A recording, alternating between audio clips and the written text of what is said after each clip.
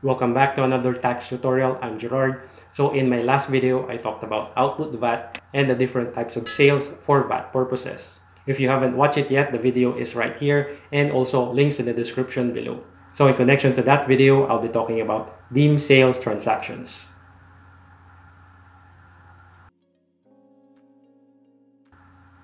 Output VAT usually comes from sale or exchange of transactions carried out in the ordinary course of business for a fee, remuneration, or consideration either in kind or in cash. In simplicity, ordinary sale usually occur when the seller has the obligation to deliver the goods or the services and the buyer has the obligation to also give the consideration. Now, the sale is generally recognized as revenue when both parties have already fulfilled their respective obligations.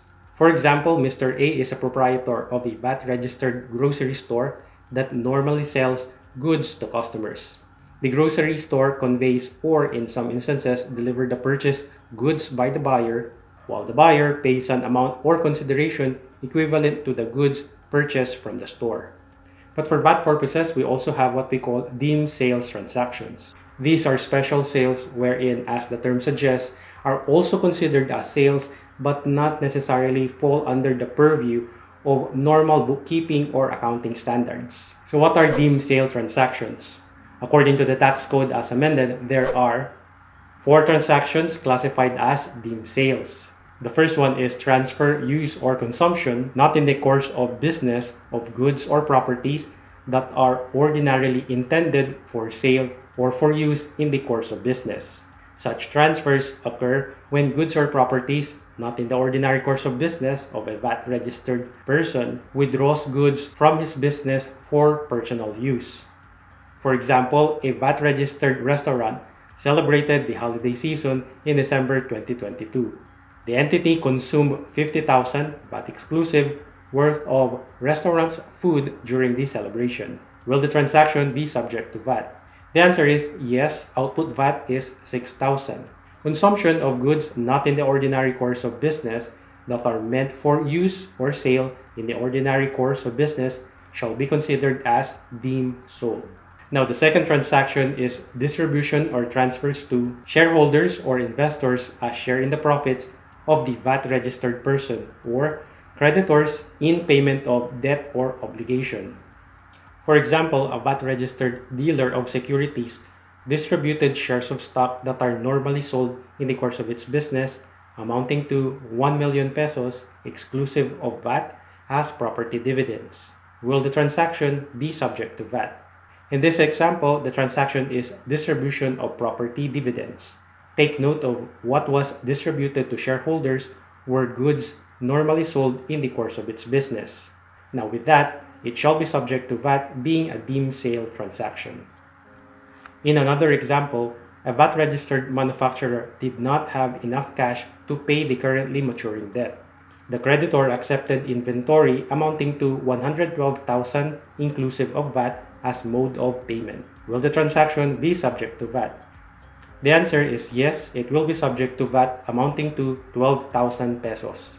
Using goods intended for sale as a mode of payment to creditors or dasyon en pago shall be considered as deemed sale transactions. The third transaction is on consigned goods, more specifically if such goods were unsold within 60 days from the date such goods were consigned.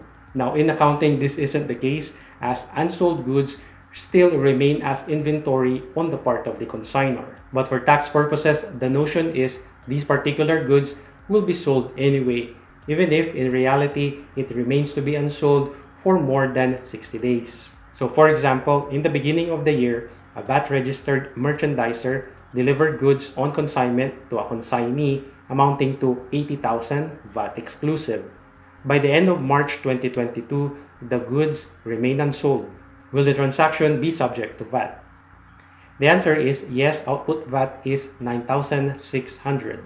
The consigned goods were still unsold from January to March, which is more than 60 days. Therefore, are considered as deemed sale transaction, which is subject to VAT.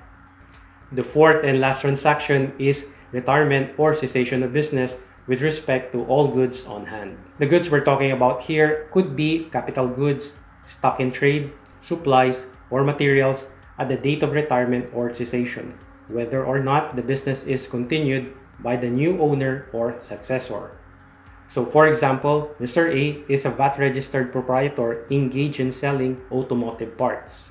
During the year, a VAT-registered corporation bought the business from Mr. A. Included in the assets bought by the corporation were inventories and supplies with market value of 1.2 million and 300,000, VAT exclusive respectively. Will the transaction involving inventories and the supplies be subject to VAT? The answer is yes, output VAT is 180,000. As mentioned earlier, the retirement of business will bring about deemed sale transactions with respect to goods on hand, whether or not the business is continued by the new owner or successor. And that's it. So for more videos related to VAT or business taxes, you can check the links in the description below.